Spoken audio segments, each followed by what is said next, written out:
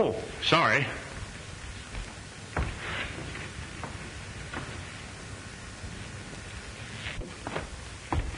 Oh, I gotta see the chief. Oh, but this is important. Manelli won't mind, will you? No, he won't mind. Well, I thought I sent for Lieutenant. Well,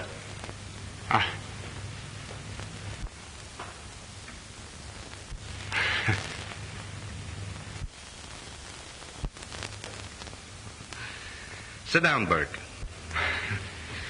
Thank you. What's on your mind? Maybe I can help you. Possibly it's about my daughter.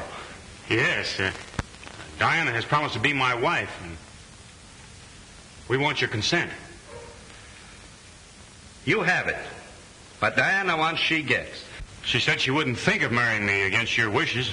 I was afraid that you'd want her to marry Dave Graham. Professor Graham is a very fine man and a successful criminologist. Yes, sir. He's all of that, and that's the reason I was afraid I wouldn't have a chance. I'm only a lieutenant. You know, Danny, I think you're going to be successful, too. I don't know anything about your family, but I've had me eye on you ever since you came on the force. With a wife like Diana, I'm sure I'll reach the top. Perhaps I better warn you to look out for your job. I've got my eye on that badge you're wearing. Well, keep your eye on it. You may get it. Chief, you don't know how much I thank you, and you never will. That's all right. But I still want to see Bonelli. Oh, yes, sir. You're next.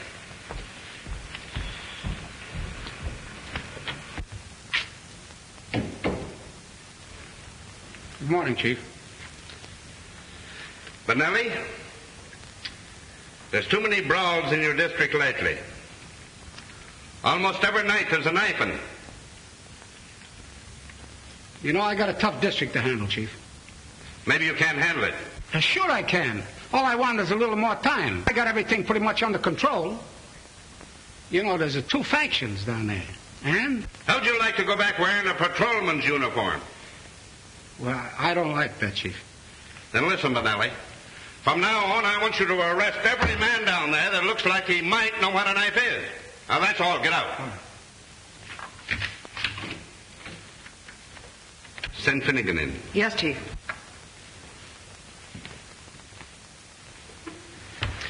Maybe you can hear better standing up. Finnegan, I've had my eyes on you for months. Politics is not going to keep any man's job on this force as long as I head it. Now, I'm warning you, Finnegan. Keep your nose out of politics or I'll break you. I know what's running through your mind. You're thinking I won't be long on this job. Well, maybe not.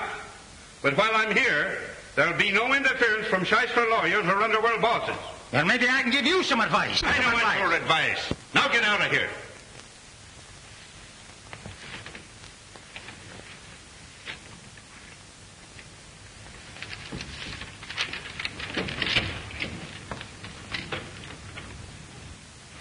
Miss Ryan, send Laban in, please. Yes, sir.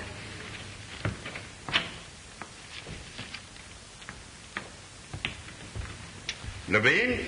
If you don't mind, Chief, it's Laban. Well, whatever it is, you've been heading the vice squad for some time, and I understand that you're building quite a pretentious home on the salary you draw. And the police commission is noticing it, too. My grandmother died last year in Paris. She left me the money. You may have to prove that. Yes, sir. I'll bring the lawyer's letter to you.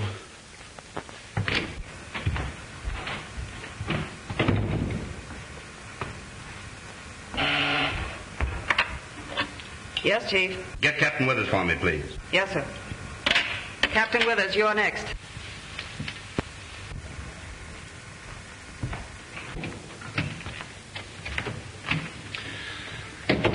Hello, Bill. Hello, Jim. Sit down. Bill, I'm going to relieve you of that precinct job. You're going to head the gambling detail. How about Phillips, Chief? I had him on the carpet. It's noised around that there's a payoff. Jim Phillips wouldn't take a dime of dishonest money. But this will break his heart. I've a lot of confidence in Phillips, but I don't want him to remain where he'll be framed by a bunch of crooked gamblers. Phillips won't understand. He'll think you're breaking him. He's sort of bitter at times. That's my worry. I can handle him. When he gets through, he'll have every man on the force down on him. Hey, Withers? I guess the chief knows what he's doing. And maybe you benefited by it. That's why you talk that way.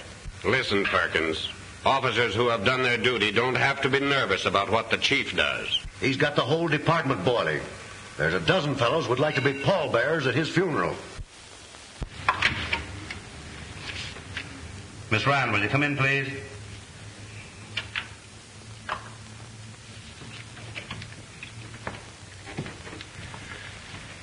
Is Inspector Silverstein here? He phoned and said he'd be here.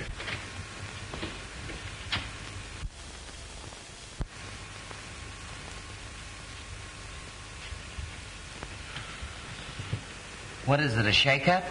Shake up and down. As I was saying, Mary Ryan's got one of those red-hot Irish tempers. And as a policewoman, she packs a gun. If Sullivan thinks he can go gallivanting around with her daughter late at night and bring her in at all hours of the morning... Kathleen Ryan's the chief's secretary. And they...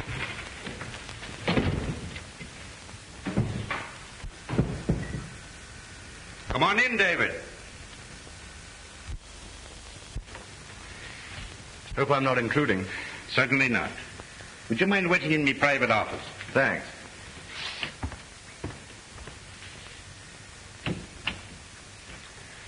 Inspector Silverstein. Come here, please. You have been tried and found guilty of absenting yourself from your post out leave. Now, I'm warning you. If you should let this happen again, you will be severely punished. Well, you see, Chief, it was Rebecca's anniversary, and actually we had some people over for dinner, so Now, that all came out in the hearing. Take your place among the officers. Gentlemen, I am proud to say that we have one of the finest police forces in the country. I know it's not 100%, but I don't know of anything that is. I have seen fit to make some changes today for the benefit of the department in general and officers individually. Some of you may not like it. If not, I'm sorry. I want to congratulate you on having solved a large percentage of crime. Furthermore, I want you to make this town so hot for the crook that he'll find it an unhealthy place to nest in. Do your duty. And as long as I head this department, your jobs will be safe. That's all.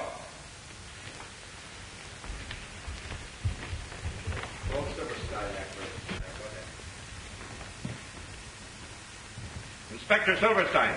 Yes, sir. Come here.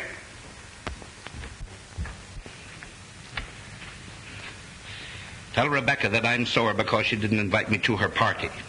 Also tell her that I'm dropping by some evening soon for gefilte fish and matzo balls. And some sweet and sour pickles and a nice piece of schmaltz-herring. Keep your seat, David.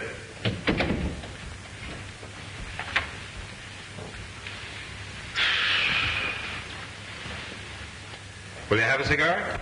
No, thanks. I prefer my own. Here, try one. Thanks. Oh, you're still making them yourself, I see. Of course, my pet hobby. But then, you see, I come by it naturally. My father was a cigar maker. I learned the art when I was a kid, working in his factory.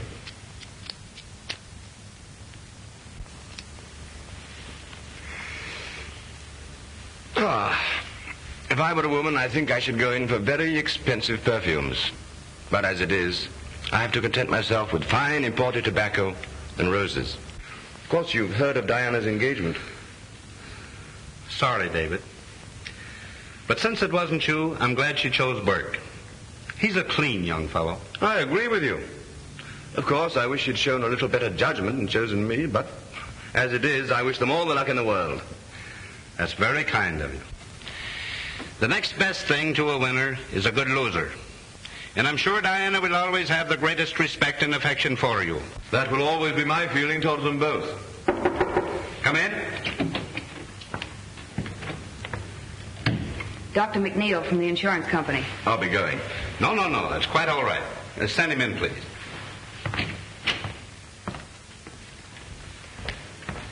Hello, Mac. Sorry to have you come down here. All right, I'm glad to get out of office once in a while. I want you to meet Professor Graham, Dr. McNeil. Glad to know you, sir. Thank you. Pleasure's mine. Professor Graham is a very successful criminologist and scientific detective. Oh, he's quite a booster of mine. And deservedly so. I've heard a lot about you, Professor. In fact, I've read of some of your marvelous crime solutions. Well, hasn't anybody a good word to say for my ability? From what I heard out in the hall, you rate pretty low as the chief. And from what I know of police, they like to do a lot of talking to other people, but they can't take it themselves. This is going to be fun. Come along, Doc. Let's operate. Huh? Thanks for the help, Professor. All right, sit down. Let's try the old pump. Hitting on 16 cylinders. I will try the blood pressure. There you are.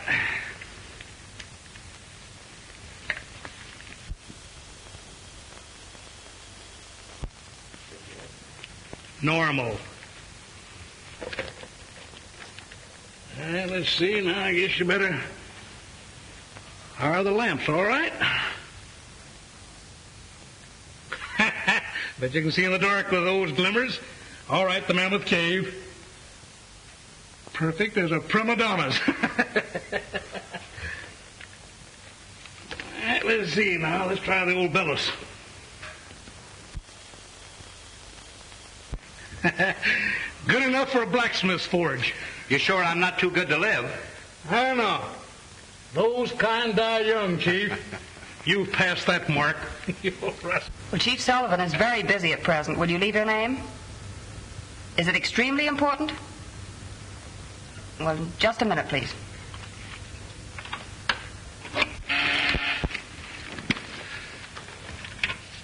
Yes? There's a party on the wire who won't leave a name. Says it's urgent. Chief Sullivan speaking. Who is this? I no time for cranks like you. Yes, sir. Trace that call, Miss Ryan. Yes, sir. Operator, can you trace that call? Well, Doc, you probably won't think I'm such a good risk now. Fella just threatened my life. Second time it happened this week. Well, you certainly take it casually enough. He'll probably follow it up with a threatening letter and then annoy somebody else. You should have traced that call while it was still on the wire. Didn't I tell you he knew his stuff? Yes? The man's hung up, and you know how many calls we have. All right, thanks, Miss Ryan. And goodbye, Chief. Goodbye. Hope you don't collect soon. Thank you. See you again, Professor. I hope so, Doctor.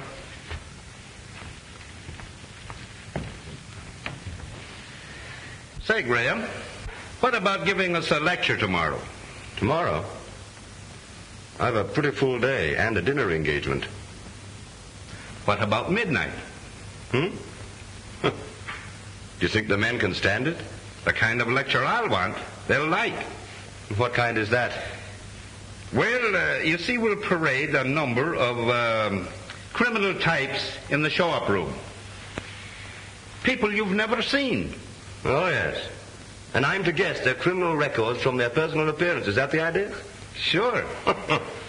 Say, that's rather putting me on the spot, isn't it? Suppose I should miss. You won't.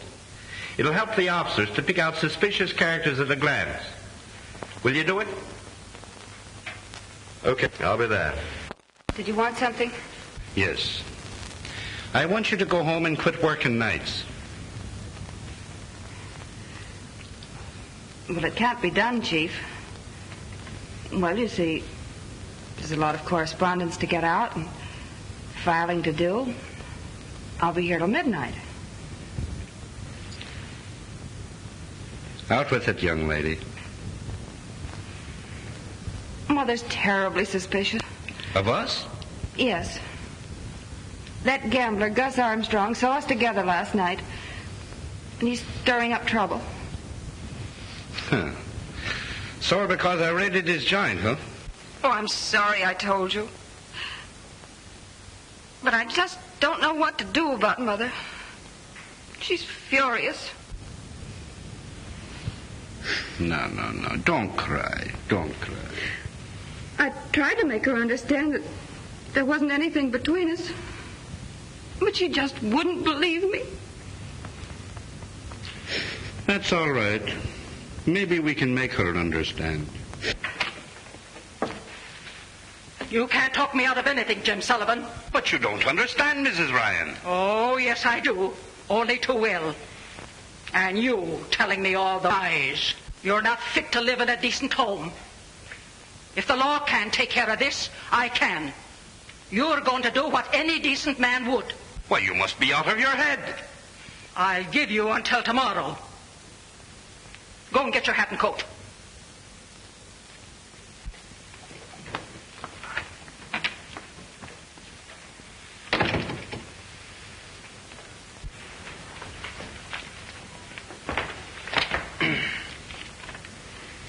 Calling car 71, car 71. Go to 22nd and St. Anne Street, 22nd and St. Anne Street. A barking dog.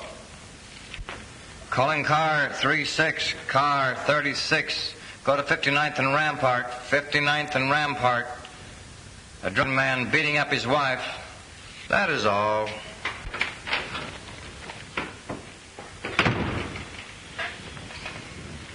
Hello, Dan. All right, Jones. What's doing? Oh, just enough to interrupt a good story. Barking dogs, crowing roosters, fainting woman, 3 prowlers, guys beating up themselves, half a dozen drunks, and cat up a phone pole and won't come down. Oh, but that looks funny. What looks funny? Half a dozen drunks and a cat up a phone pole. Must be a polecat. Oh, you're pulling something on me, huh? Here's something interesting. Calling car 22, car 26, car 31, car 47. Disregard all other calls. Go to 72nd and D Street, 72nd and Weaver Street. Bank holdup. Bank holdup.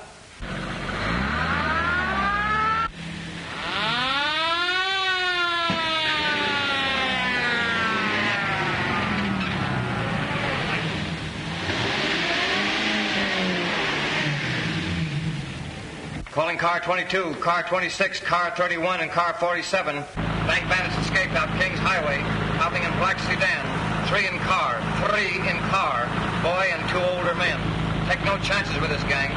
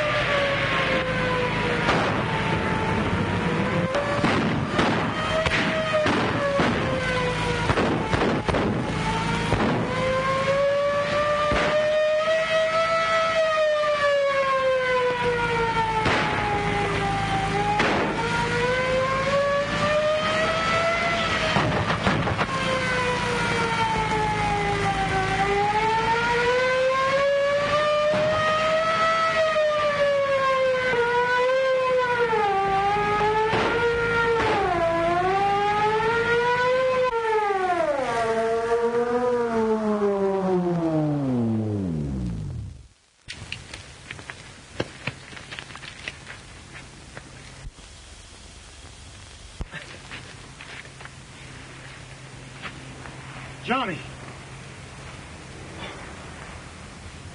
Take a look at those other 2 fellows. All right. How did you get mixed up in a job like this? Well, I was broke, out of a job. They said there wouldn't be any shooting.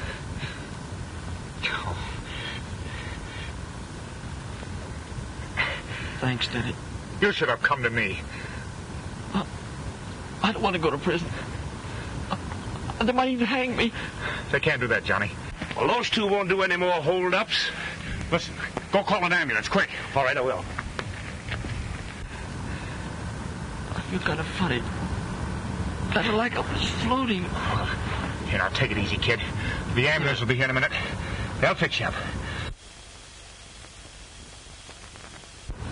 I feel pretty good now. It's all right. Everything will be all right.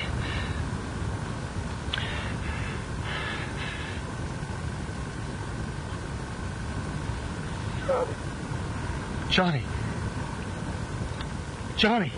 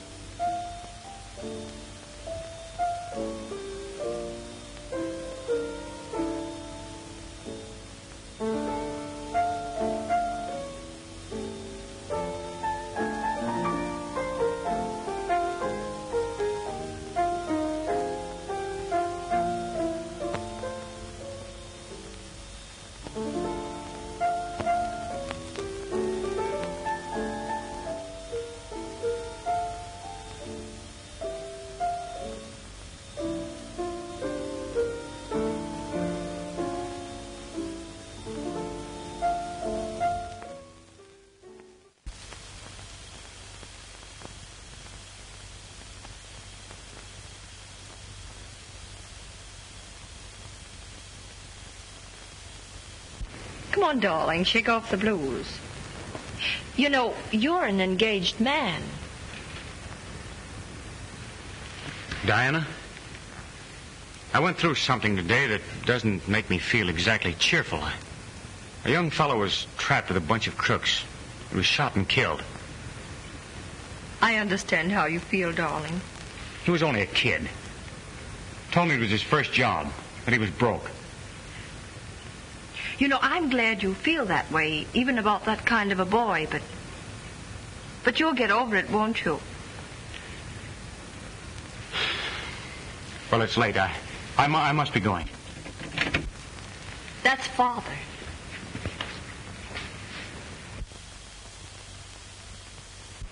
Hello there. Hello.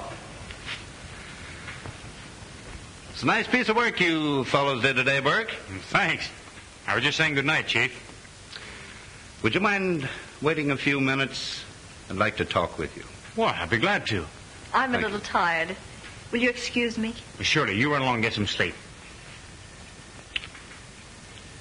Good night, Father. Good night, Jane.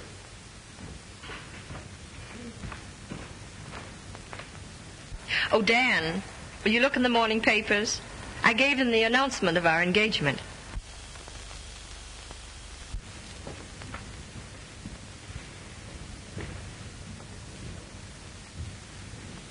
Sit down.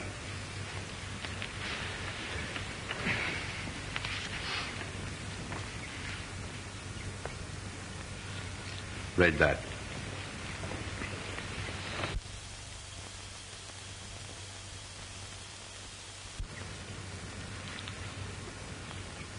Of course, Dan, you'll release my daughter from the engagement.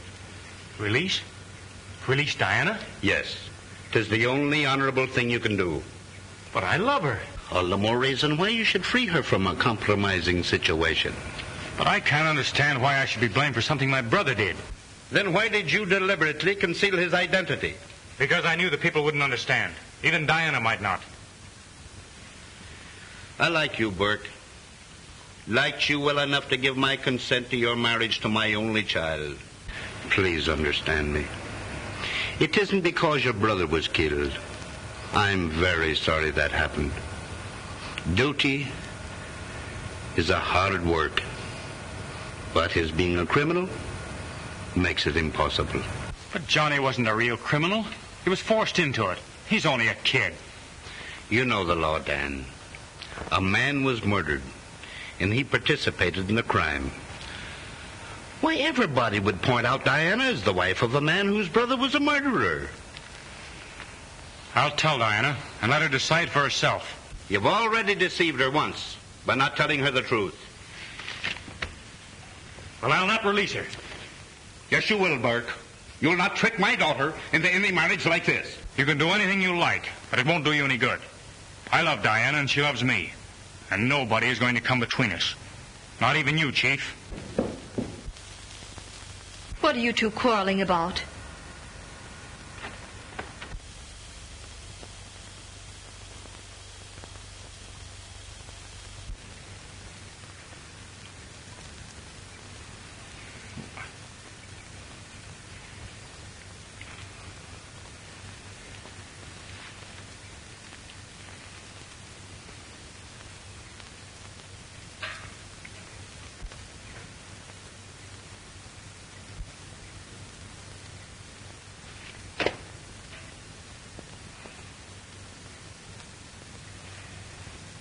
Your father is asking me to release you from our engagement. Diana, you'll be fair. You love me, darling.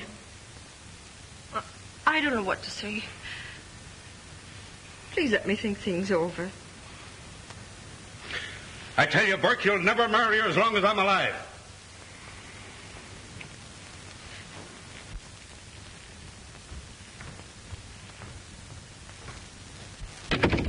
Oh, Dad. Dad, please be reasonable. Let me work things out in my own way. I don't want you to marry into a family with a criminal record. It isn't that, Dad. What hurts me is that the man I love tried to deceive me before our marriage. Diana, why don't you pack up and take a little trip somewhere? Bermuda, Miami, or anywhere. No, darling, I think I'll just go out for a little ride, and don't you wait up for me. It's not safe for you to ride around this time of night. That's not very complimentary to your department's efficiency, is it? You're not going to see Dan Burke? No. No, I'm not. And that's a promise. All right. Good night, dear.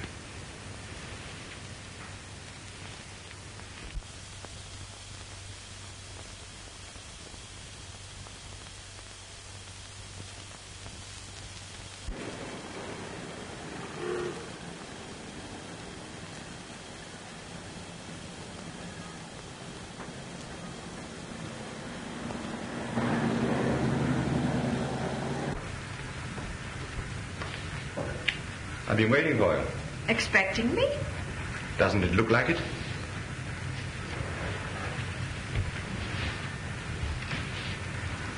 I suppose you also know why I've come here.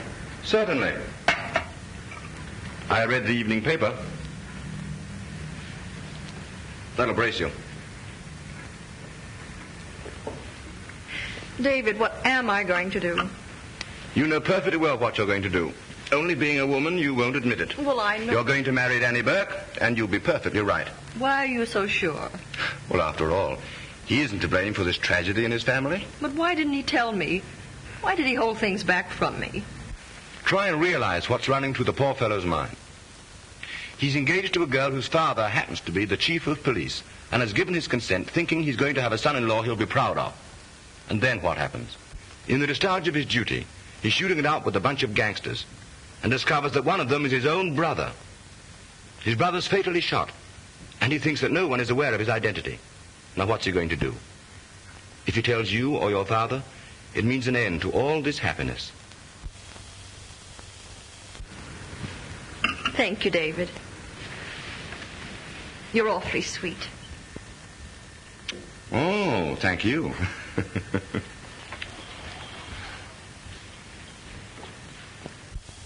You know, as a matter of fact, all this explanation business was entirely unnecessary. What do you mean? You would have made the same decision through the proverbial intuition of your sex. Good night. Good night, dear.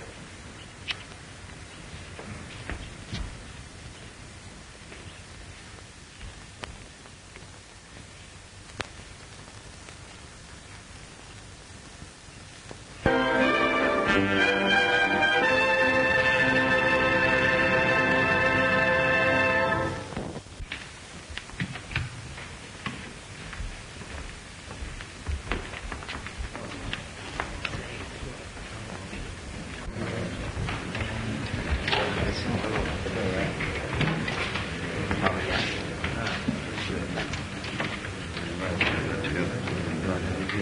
hear you're not on the gambling squad after tonight. Hey, Phillips? That's what a man gets for being honest. Transferred to someplace out in the bushes. I'd like to punch Sullivan right in the jaw. That's too good for him. What he needs is a real working over. After all, I ain't got no kick coming against the chief. Because he's been pretty nice to me. Nice, huh? You call that reprimand you got yesterday pretty nice? What would you call a sock in the puss? A love pat? If he thinks he's going to be chief another 30 days, he's crazy. Gus Armstrong's got enough political pull to take care of that. Accused you of playing politics, didn't he? Yeah. What does he think he's playing, pinochle? Listen, my mind's made up and that's that. Diana is of age, and you can't stop us. My daughter will not go against my wishes. She has given me her word. I guess Dan Burke won't be so high and mighty when the police commission put him on the carpet for his kid brother.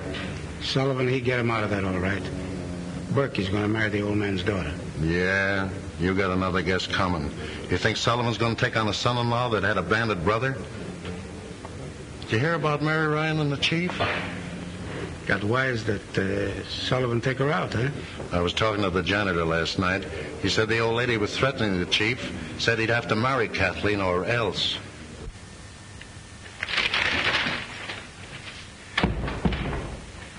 Hello, Miss Ryan. How do you do, Miss Sullivan? Is my father busy? Lieutenant Burke is with him.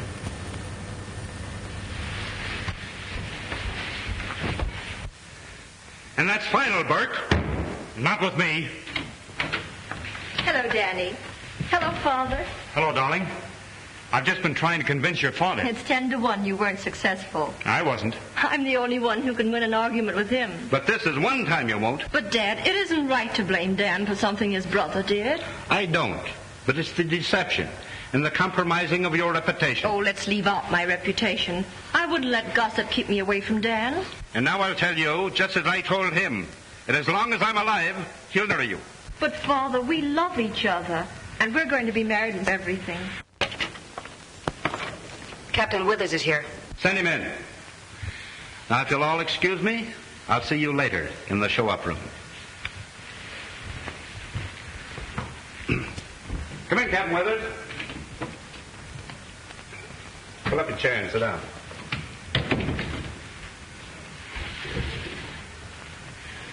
You saw the newspaper stories? Yes, Chief. I want you to tip me off if Burke and Diana try to get a marriage license. Diana's hard-headed and self-willed. And Burke has indirectly threatened me if I interfere with his marriage plans. Okay, Chief. Anything else? Yes. Something very confidential. The gambling interests are out to get me. Yeah?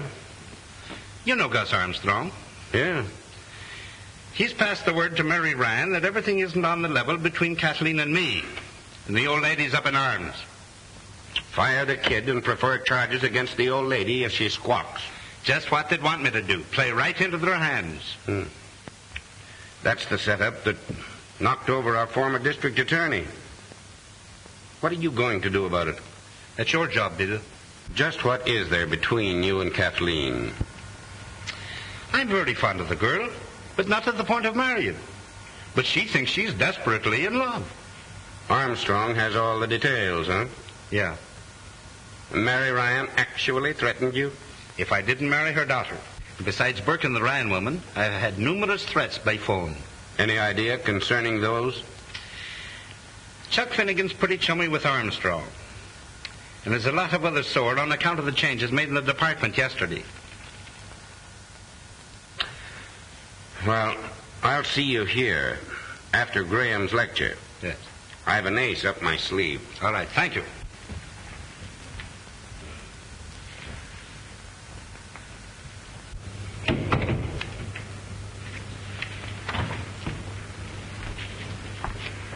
Do you mind if I hear Professor Graham tonight? You better go home, Kathleen. It's late. But I have to wait for Mother. All right. But be careful. I will, Chief.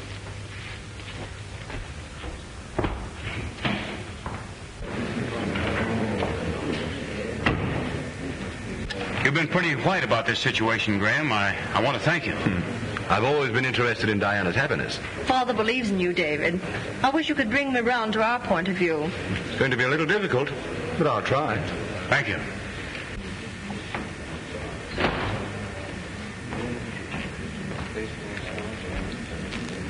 Professor Graham, would you mind sitting over here next to Chief?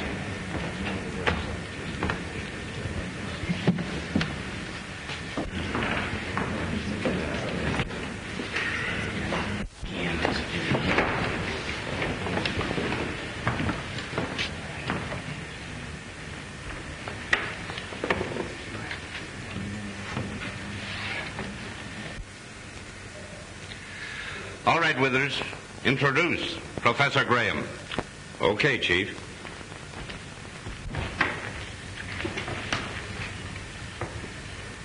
Ladies and gentlemen, we have with us one of the world's outstanding criminologists. Most of us know him as a personal friend who has helped the department solve some of its most baffling problems. Tonight he will talk on the physical characteristics of the various types of criminals. He will illustrate his talk with a number of prisoners whom he has never seen before. As the prisoners are paraded by him, he will classify them by their physical characteristics. We shall see whether the deductions agree with our records. Ladies and gentlemen, Professor David Graham.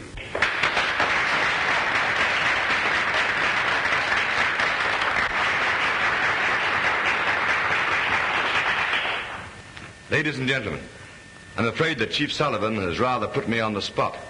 However, I'll do my best to justify his opinion of my ability. All right, Captain Withers.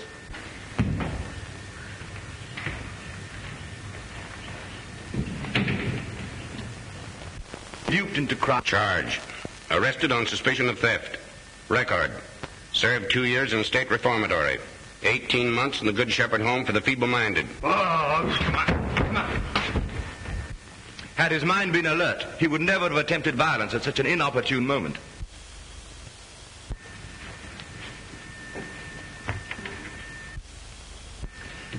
This type plays a major role in modern crime. Note the thin, sallow face, the listless expression and shifting gaze. He is a very dangerous individual and will commit any crime. He's a drug addict. Charge. Arrested for violation of the Harrison Narcotic Act. Now under arrest on suspicion of gang murder.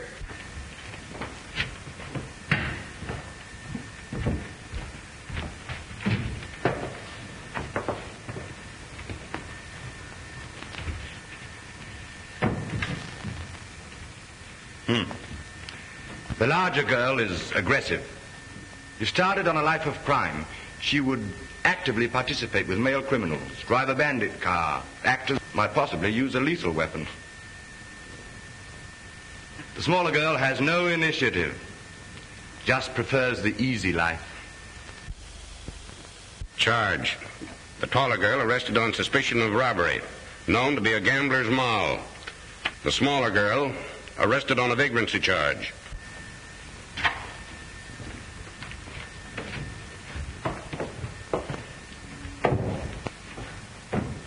He's a very dangerous criminal. Specializes in widows and orphans. Always has a safe investment. Yes, safe for him. Popularly known as a con man.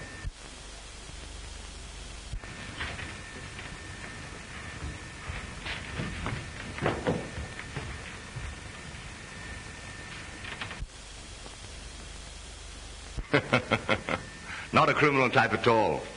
I wouldn't mind having a dinner date with her. That is, if she'd accept the date. Maybe you'd better introduce us first, Captain Withers.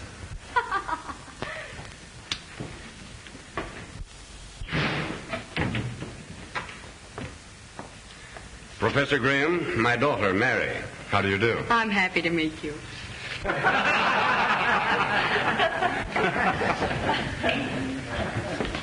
Well, was your dad in on this deal to baffle science? No, it was my own idea, wasn't it, Father? Come on, darling, wake up. The show's over. A very interesting lecture. You seem to have lulled the chief to sleep beautifully.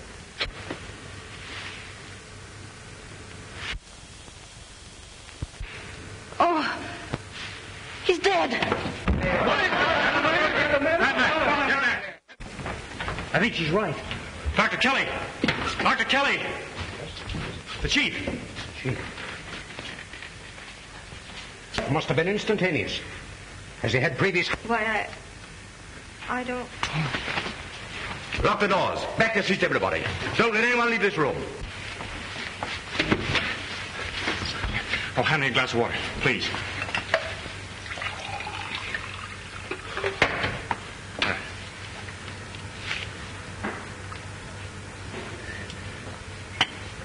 Thanks. Are you all right, Diana? Yes, I'm all right. Oh, come, dear. This man has been murdered, and the killer's right here in this room.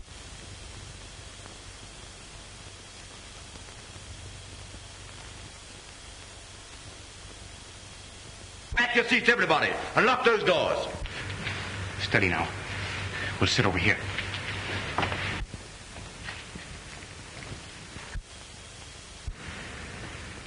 Looks like a plain case of heart attack. That's what it's supposed to look like, Doctor. But I happened to be in Sullivan's office last night when Dr. McNeil examined him and pronounced his heart perfectly normal. Captain Withers, do you know of anyone here who might have wanted a thing like this to happen?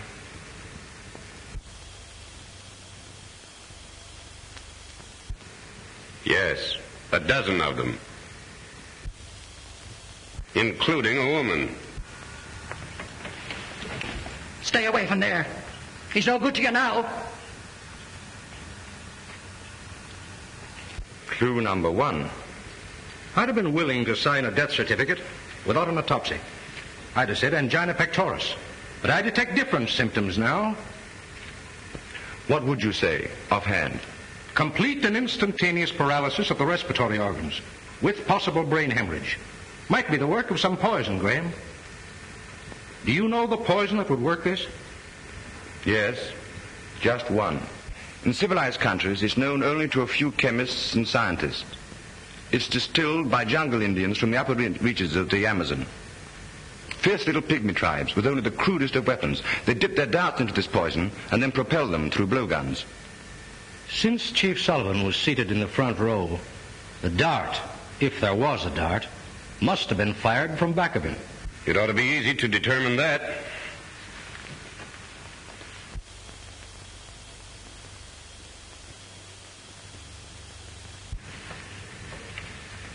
It's here, all right. An ordinary sewing needle. Oh, be careful, Doctor. The point may still be deadly. How would you say it was injected? By hand? No. I should say blown through a tube. What sort of a tube? Oh, any small type. Possibly a cigarette holder. What would you suggest? That a preliminary autopsy be performed immediately. After that, a person-by-person search for the instrument of death. Then, a thorough investigation into the motive of the crime. I will ask Lieutenant Burke to stand by with Professor Graham and myself. And I want everybody in this room to watch the persons next to them in case the killer tries to dispose of the weapon. Then one by one, I'm going to call you to come up here and empty all your belongings on the table.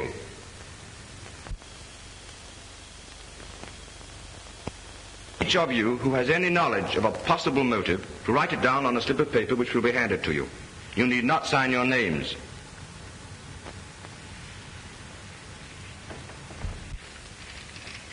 The other side table number.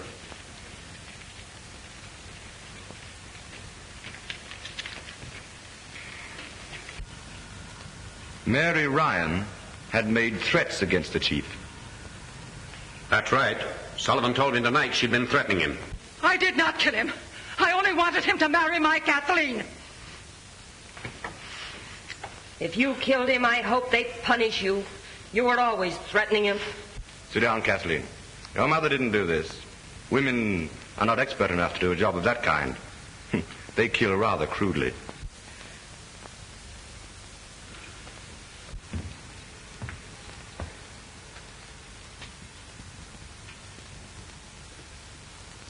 Captain Perkins, you were overheard saying that you would like to be a pallbearer at the chief's funeral. Is that so? Maybe I did say it. What of it? I was sitting right here by Phillips, wasn't I? Yes, right here by me. Graham, listen. The needle in Sullivan's back didn't kill him. He was already dead when it struck him. How do you know that? The wound didn't bleed. Circulation had stopped. The slayer was not directly behind the chief. I can show you just exactly how it was done.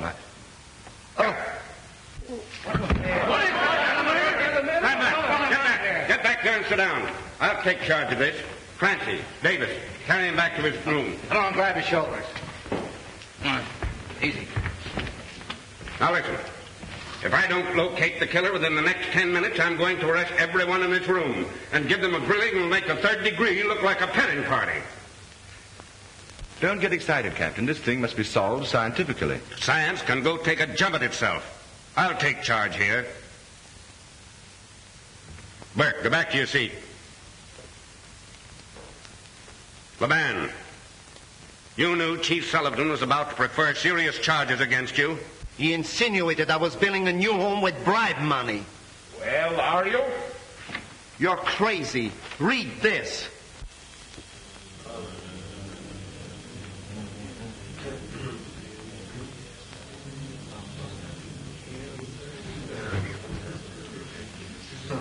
I told the chief I'd bring a letter to prove that I inherited the money.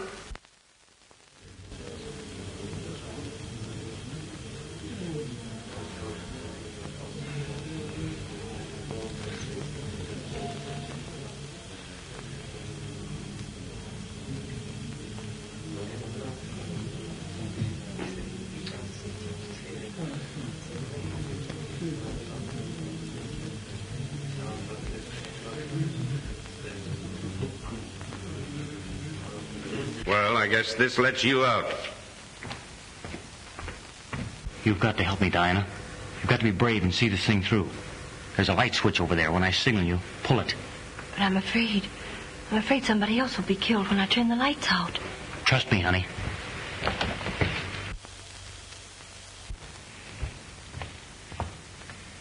Graham.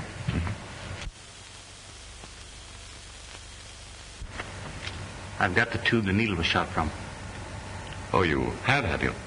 And also the perfect solution to the crime. So have I. All right, take him with us. There's your man. What? Burke, you're under arrest.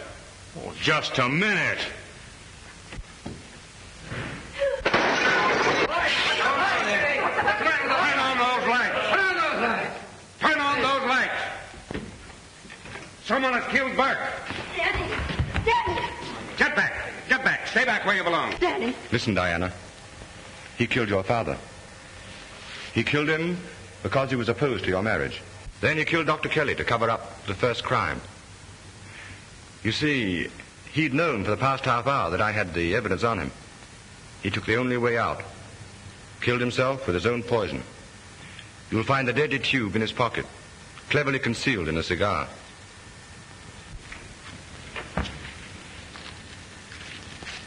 It must be one of these.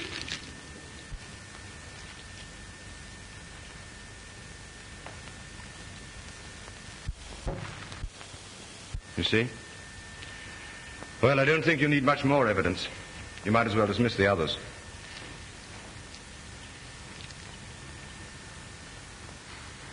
To think Burke would do this. Clear case of heredity. He was a criminal by instinct, just like his half-brother, Johnny.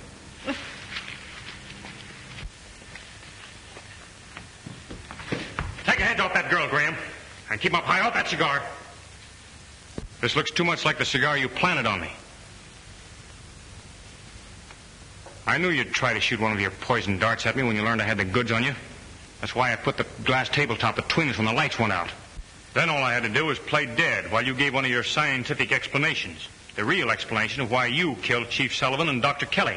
We find a poisoned thorn in the sleeve of Chief Sullivan's coat. It fits on the stem of this rose in his lapel.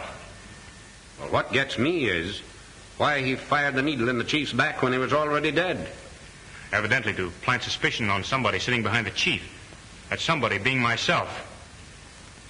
This is the cigar he had when he tried to kill you, but there's no metal tube in it. Then there must be a hollow tobacco stem in it that would be consumed when he smoked. Didn't I tell you last night that a mere man hasn't a chance against a woman's intuition?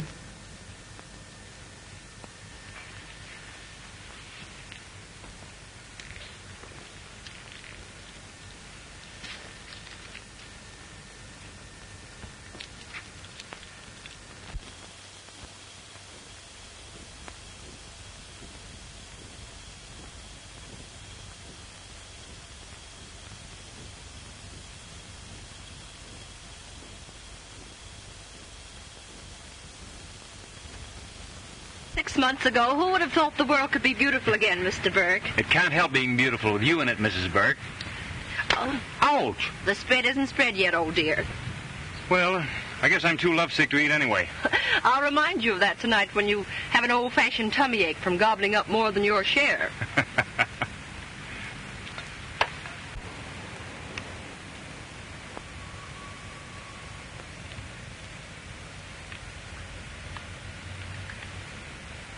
Gee. Well, what's the latest sensation? Oh, nothing. What are you reading? Oh, nothing. Skip it. Let me see. Now, listen, Oh, come on. I want to see it.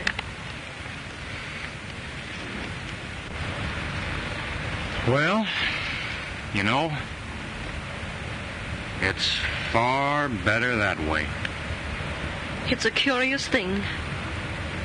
Terrible as his crime was, somehow I never wanted him executed. Maybe it's because I can't forget his good side.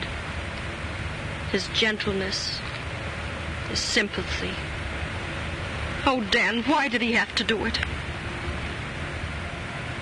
Well, only a few days ago we discovered his diary, in which he diagnosed his own case. Everything he jotted down showed the great mental crisis he was going through. There were many notations about a certain girl that he couldn't bear to lose.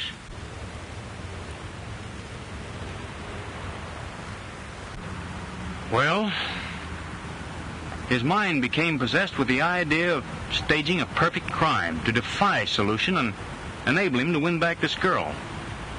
That's what toppled his brilliant intellect across the shadow line between genius and insanity. The rest you know. Perhaps it's true that to understand is to forgive. Perhaps. Anyhow, that's all out of our lives now. And forever.